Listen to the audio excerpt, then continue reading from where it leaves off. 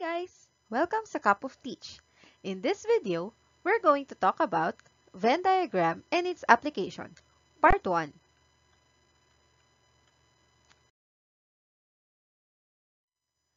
So the targets in this video is first, to recall the operations on sets.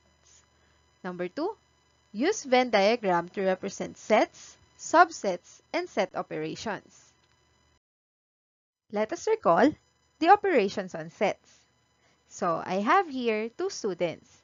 This one is Hannah and this one is Lian. They were tasked by their teachers to bring 3 of their favorite fruits. So Hannah brought apple, banana, and orange. Si Lian naman nagdala ng grapes, mango, and apple. So, from the fruits na dinala ng dalawa, we can create 2 sets. So, we have Hannah's fruits. We can name it as set A.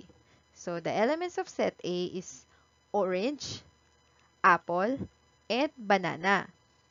So, Leah naman, we can name her set of fruits as set B, where the elements are grapes, mango, and apple. So, from the sets ng favorite fruits ng dalawang student, which is Hannah and Lian, what is the following? So, we have the first one. What is A union B? So, again, kapag union, you just have to combine all the elements in set A and set B. So, A union B is a set of orange, apple, banana, grapes, and mango. So, kahit dalawang beses nating nakita si apple, isang beses lang natin siyang isusulat sa union. Next, we have A intersection B. So, alin yung parehong element nung set A and set B? So, we have here apple. Meron din tayo sa kabilang apple. Kaya, ang ating A intersection B ay very good, apple. How about A minus B? So, ano-ano yung mga elements na meron kay A, na kay A, pero wala kay B? Meron kay A, wala kay B. Ano ba ang meron natin kay A? We have orange, apple, and banana. Alin dito sa set A, sa tatlong ito, ang wala kay set B? So, ang wala kay set B ay orange and banana. Therefore, yun ang ating A minus B. Orange and banana. How about the last one? We have B minus A. So, kabaliktaran lang. Ano yung meron kay set B na wala kay A? So, set B, we have grapes, mango, and apple. Alin sa tatlong ito ang wala kay set A? So, we have grapes and mango. That is the answer. Na-recall na natin ang operations and sets. Kaya, tuloy na tayo sa ating topic. Sets and subsets may be illustrated using a diagram called Venn diagrams. It shows the relationship between sets. So, trivia lang sa Venn diagram. Venn diagrams were created by John Venn, an English logician and philosopher in 1880s. Ito si John Venn. So, ano ba yung itsura ng Venn diagram? A Venn diagram consists of a rectangle with circles inside. The rectangle represents the universal set and the circles inside represents the different subsets in the universal set. So, in this example, we have here the universal set U and then we have here 2 subsets. Okay, we have here set A and then we have here set B. So, in this part of set A, yung white part here, dito nakalagay all the elements in set A only. Dito naman sa white part in set B, dito nakalagay yung elements in set B only. Dito naman sa part na to, kung saan nag-overlap si set A and set B, diyan nakalagay lahat ng elements in set A and B. So, yung pagkakapareho ni set A and B, nandyan sa gitna. So, I'll give you some examples of set operations na naka-represent as Venn diagram. So, let's have this one. So, this one is B subset A, or B is a subset of A. Kasi, as you can see, set B is inside of set A, meaning lahat ng elements ni set B ay nakapaloob kay set A. This one naman is the representation of A intersection B. So, bakit magkahiwalay? As you can see, the elements of set A are 1, 2, and 3. And the elements of set B is 4 and 5. Di ba pag sinabi nating intersection, yung magkapareho. Meron ba tayong magkaparehong elements doon sa dalawang set? Wala. Kaya, wala silang overlapping na part. So, magkahiwalay yung set na yan. So, these sets are what we call the disjoint set kasi wala silang intersection. Next is we have A intersection B, and the shaded region represents A intersection B. So, itong shaded part na to, ito yung intersection ni A and B. Let's have this one. Okay, so kung mapapansin ninyo, shaded lahat ng set A and set B. Ang shaded region na yan represents A union B. So, lahat ng elements ni set A and elements ni set B ay shaded. In the next Venn diagram, as you can see, lahat ay shaded maliban dito sa intersection ni A and B. So, the shaded section or the shaded region represents A intersection B prime. So, lahat ay nakashade maliban lang dito kay A intersection B. Next is we have, okay, so ano naman yung nakashade? Yung labas lang ng A and B, ng set A and B. So, the shaded region represents A union B prime. So, yung A union B ay hindi kasama. Let us have this as an example. The following is the list of students in Group U. They were asked for their favorite social networking site, Facebook or Twitter. Students who chose Facebook were in set F, and those whose favorite is Twitter were in set T. So we have here the universal set or set U. We have Adrian, Ben, Carla, Debbie, Eli, Faith, Gabe, Hannah, Ivan, and Jack. So, the students who chose Facebook were in set F, which is Ben, Debbie, Faith, Gab, and Jack. Those who chose Twitter were Adrian, Ben, Gabe, Hannah, and Ivan. Let us now draw the Venn diagram. So, don't forget the universal set, U. Okay. Yung rectangle. And then, we have here two circles, which is, this circle is for set F, this circle is for set T. So, kung mapapansin niyo, we have here an intersecting part, etong part na to, because we have two students who answered that their favorite social networking site is both Facebook and Twitter. So, sino yung dalawang yon? We have here Ben and Gabe. Ayan, may Ben and Gabe din dito sa baba. So, ang ilalagay natin sa intersection ng ating set F and T is Ben and Gabe. So, ang ilalagay lang natin dito sa part na to ng set F is Debbie, Faith, and Jack. Dito naman sa part na to ng set T is Adrian, Hannah, and Ivan. Kasi si Ben and Gabe naandito na sa intersection. So, hindi na sila pwedeng isama dito sa set F or dito sa set T. Dito na lang sila sa intersection. So, kung mapapansin niyo parang merong kulang. Wala pa tayong Carla and Eli. Kasi wala silang pinili dun sa ating pagpipilian. Hindi nila pinili si Facebook, hindi rin nila pinili si Twitter. So, saan natin sila ilalagay? So, we're going to place Eli and Carla outside set F and set T. Dun sila sa loob ng universal set. So, ayan si Carla at Eli.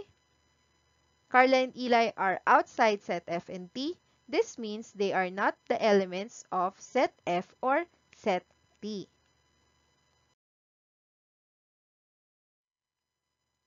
Let us use Venn diagram to represent the following. So, the first one is F union T. So, kapag mag-shade tayo ng F union T, lahat ng set F and set T ay nakashade. So, ayan. Nakashade si F, buong F. Nakashade din si T, pati yung intersection. Next, we have F intersection T. So, dapat ang nakashade lang is yung part ng intersection. Ayan. So, ang nakashade lang natin ay si Ben at si Gabe. Yung part ng F lang ay hindi nakashade, pati yung part lang ng T. Let us have F minus T. So, this is how you shade F minus T. So, remember, when we say F minus T, lahat ng meron kay F na wala kay T. So, itong part lang na to ay yung meron kay F na wala kay T. Kasi itong part ng F na to, the intersection, ito yung part na meron tayo kay T. Kaya, hindi siya kasama sa shading. Ito lang. Ayan, itong side lang na to ng F. Next is we have F prime. So, remember, pag F prime, isi-shade natin lahat ng hindi kasama sa set F. So, it looks like this. Okay? So, yung set F, yung buong circle ni set F ay walang shade. Ang nakashade lang lahat outside set F, kasama yung universal set. Next is we have T prime. So, kagaya nandun sa F prime, lahat ay nakashade maliban kay set T. Ayan. So, yung buong T, walang nakashade. Si F lang at saka si universal set ang meron.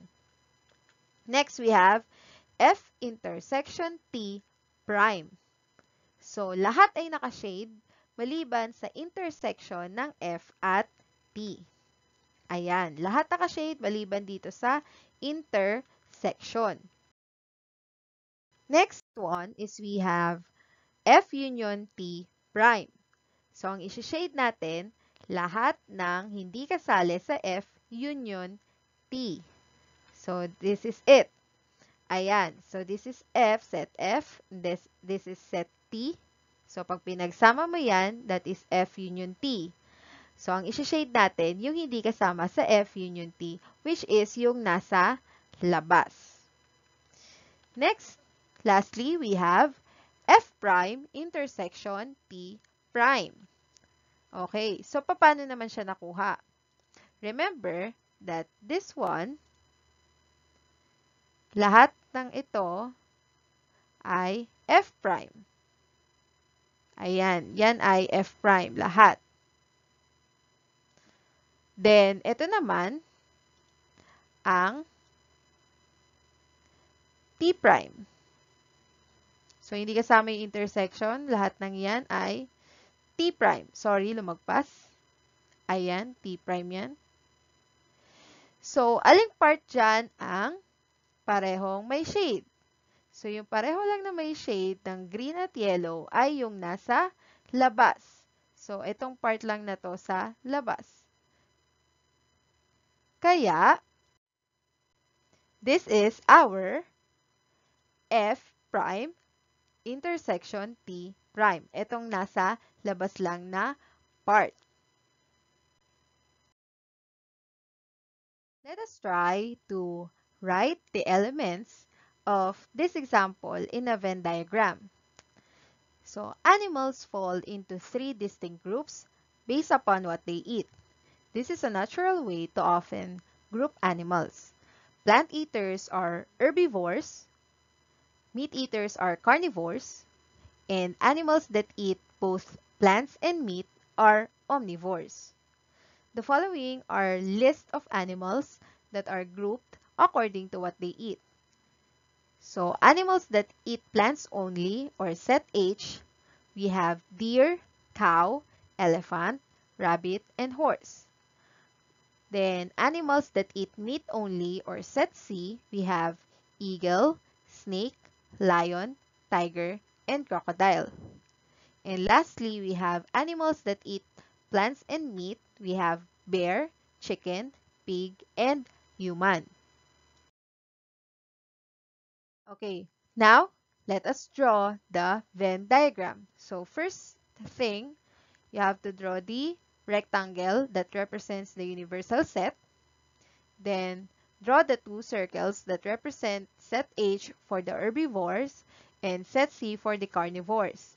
So as you can see, we have here an overlapping part for H and C. We have the intersection kasi meron tayong animals na kumakain ng both plants and meat. Kaya meron tayong intersection. So ang una nating lalagyan ng elements is this part, the intersection. So we have bear, chicken, pig, and human. For the herbivores, we have deer, cow, elephant, rabbit, and horse. Then for the carnivores naman, we have eagle, snake, tiger, lion, and crocodile.